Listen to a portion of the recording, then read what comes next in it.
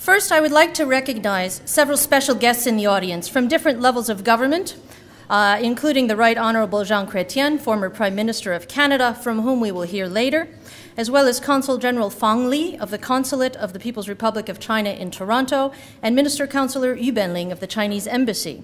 We also have Mayor Randy Hope of the Municipality of Chatham-Kent, Martin Charon of DFATE's Canada Division, and several provincial representatives. Here at the CCBC, we work frequently with all levels of government, federal, provincial, and municipal, from both Canada and China. We're honored that so many officials have joined us today, as their support is crucial to our members. As representative of one of the founding sponsors of the Canada-China Business Council, I'm pleased to bring greetings to all of you from BMO Financial Group. I think we can all agree that we're joining together today with a palpable sense of excitement. Trade between Canada and China continues to grow. We're seeing more investment opportunities in both directions across the Pacific. And just a few weeks ago, Canada and China agreed to establish North America's first RMB trading hub, an accomplishment achieved in part by the tireless efforts of a number of people here today. We can certainly be proud of all that we've achieved up till now, but the next steps are critical.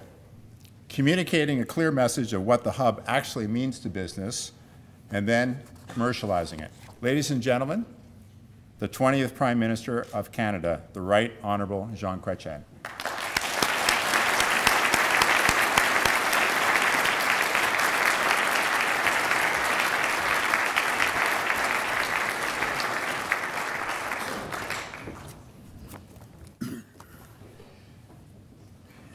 Monsieur Tripp, President and Chairman, mes chers amis, je suis bien content d'être à Toronto aujourd'hui. I'm surprised to be here today because I'm not supposed to work on Friday. You know, that's a problem. You know, I'm supposed to be in retirement. I'm only 81 in a month from now. So my wife asked me this morning, what the hell you're doing in Toronto today? But I said, I have no choice. I work for Denton's, and the president is from Denton's too, and when they pay the bill at the end of the month, so I have to be there. And not to be enough, I receive a phone call from my son-in-law, who is the boss of Peter Kripe. We tell him, Jean, you go there, so here I am. And I'm happy to be here because in many ways, you know, China has been important for me. And I'm very proud of what we managed to do there when I was involved. So it gives me a great pleasure and honor to thank, on behalf of the Canada-China Business Council and its board of directors and the company that I represent, Bombardier, Mr. Chrétien, for having accepted our invitation to speak. You gave an insightful, energetic, and riveting allocution on this very critical China-Canada relationship, colored with your usual sense of humor, but always grounded on wisdom and tremendous experience, Mr. Chrétien. Now it's time to start the awards ceremony. All of the details about the finalists are in the books on your table. I'd like to thank HSBC Canada for being the national sponsor for the fourth round of our biannual awards. And I would invite Frank Venturo, Senior Vice President and Country Head of Business Banking for HSBC, to say a few words. HSBC is proud to be a national partner of the Canada-China Business Council, helping Canada and Chinese companies grow their business. Throughout our history, we have been where the growth is, connecting customers to opportunities. In Canada, our goal is to provide Canadian companies with access to our global strength and capabilities. With an established network in 60 markets worldwide, we offer on-the-ground connections to help businesses grow internationally, and we pride ourselves on being a trusted ally and partner to our clients. It is our distinct pleasure to sponsor the first award, Exceptional SME. I'm going to ask Sarah to join us to read the awards. We're going to tag team this like at the Academy Awards. There we go. Thank you, Frank. First, to help present the trophies and congratulate the winners, please welcome to the stage Consul General Fang Li and Peter Harder.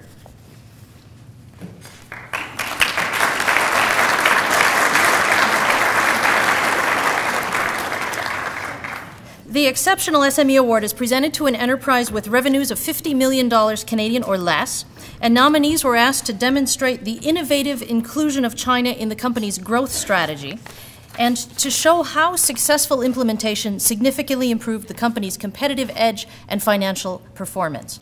And the Gold Award for the Exceptional SME category goes to Phase Separation Solutions, Inc., represented by Mr. Paul Antle, President and CEO.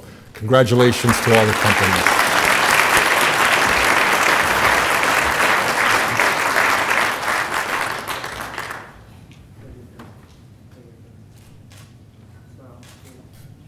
The next category is Chinese investment in Canada. We introduced this category in 2010, and this year we expanded it to include Canadian companies with significant Chinese investment.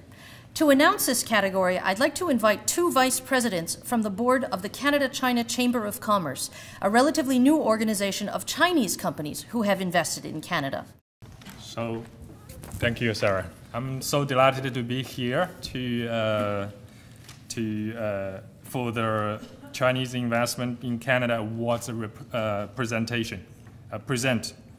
So the Chinese Investment in Canada Award is presented to an organization that has demonstrated ingenuity, success, leadership, and commitment involving inbound investment from China, contributing to bilateral economic growth and to companies' international success.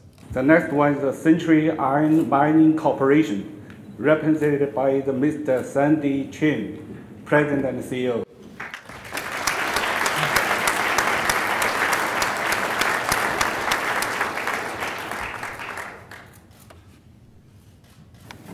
On behalf of Century Iron Mines and our colleagues, I'd like to thank Canada-China Business Council for this extraordinary recognition and honor.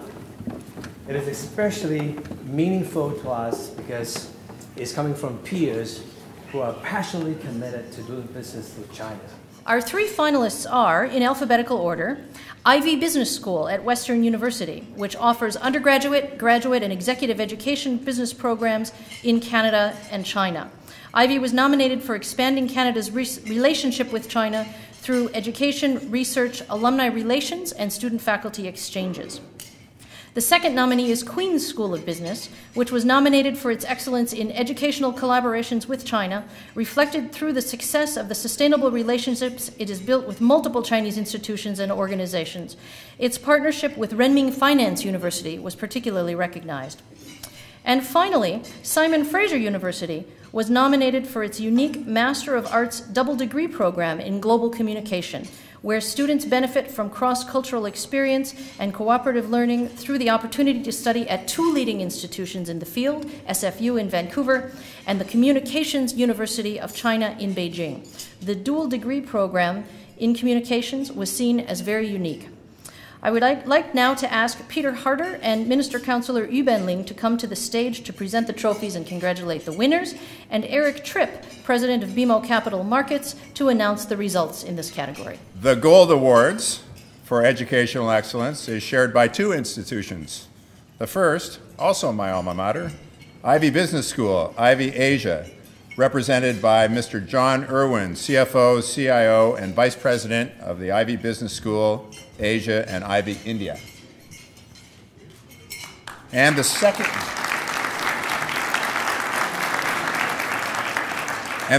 gold goes to Simon Fraser University's Faculty of Communication, Art, and Technology, represented by Professor Zhao Yuji, Founding Director of the Global Communications Program, and Nick Williams-Welsh, Director of Advancement.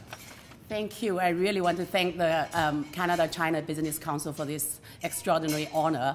And I'm very happy to accept this award on behalf of these two visionary universities. So on behalf of the Ivy Business School and Ivy Asia, I'd like to thank you for this award. It's a great tribute to some of the school's faculty members who recognize China's global significance roughly 30 years ago. Our next award category is a new one, presented to an organization in the professional, scientific, and technical service sectors that can demonstrate successful inclusion of China in the company's growth and its overall business strategy.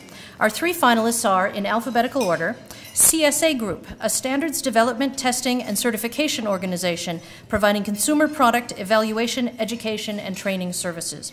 CSA Group set up multiple offices in China that allow outbound produced products to be certified for shipment to North America.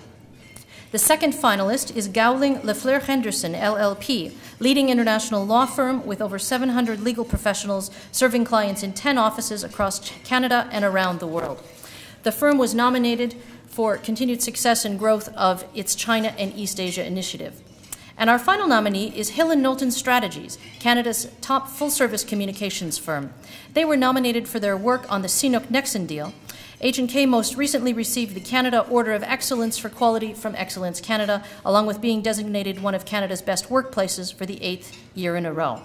Now I'd like to ask Pierre Poon, Vice President, Government Relations for Bombardier, to announce the results of the Professional, Scientific, and Technical Services Award. And finally, the Gold Award goes to Hill & Knowlton Strategies, represented by Elizabeth Resco, Senior Vice President and National Practice Leader, Public Affairs. Thank you very much to the Canada-China Business Council, and of course, to thank you, former Prime Minister Chrétien, for being here with us today, and so many other dignitaries and important business leaders. Now it's time for our final category, Outstanding Member Award. This award is presented to a CCBC member organization, irrespective of size or industry, which has had high profile and successful business initiatives or projects in the last 2 years. The finalists are, interestingly, all from Vancouver, and they've all come here today. The first nominee, in alphabetical order, is Air China Limited, the national flag carrier of the People's Republic of China. Air China's nomination recognizes the significant investment of capital and resources dedicated to the expansion of bilateral business relationships. The judges were particularly impressed by Air China's corporate citizenship. The second nominee is Teck Resources Limited, which is Canada's largest diversified mining company. Since 2012, China has been Teck's largest market by revenue. Teck was nominated for combining commercial success in China with a series of innovative research and relationship-building initiatives. The judges saw these initiatives as going beyond business as usual and clearly differentiating the company and Canada. And finally, the Vancouver Economic Commission, which is the City of Vancouver's economic development agency.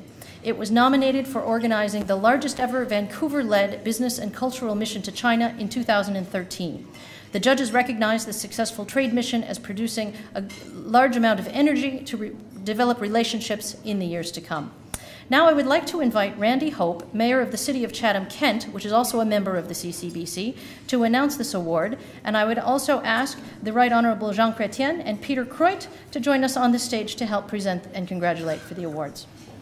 And the Gold Award for Outstanding Member category goes to Teck Resources Limited, represented by Ralph Lute, Executive Director and General Manager of Teck China.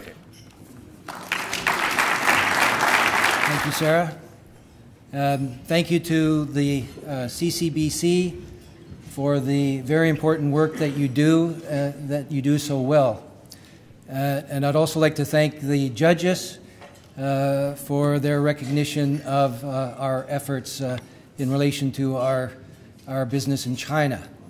I would also like to say thank you to our judges, two of whom were able to join us today. Ailish Campbell of the Canadian Council of Chief Executives, Yuan Pao Wu, at the time of judging, the president of the Asia Pacific Foundation of Canada. Also, Timon Ledane of Sustainable Technology Development Canada, Jason Myers of the Canadian Manufacturers and Exporters, and Senator Jack Austin. We definitely appreciate their time and energy put into this process. Now I would like to ask Peter Croit, CCBC's chairman, to wrap things up for the day. Been a great day, and it's important that we celebrate success. We need to make sure that the message of Canadian companies succeeding in China and Chinese companies succeeding in Canada, not only companies but educational institutions, is well known, because that without those messages, it's hard to get behind the cause. Well, that wraps up the formal part of the program. That was a lot more programming than we usually give you, so I hope that you enjoyed it, and please do help us to spread these success stories that you've heard today. Thanks to all of you for coming, and please enjoy your dessert and coffee.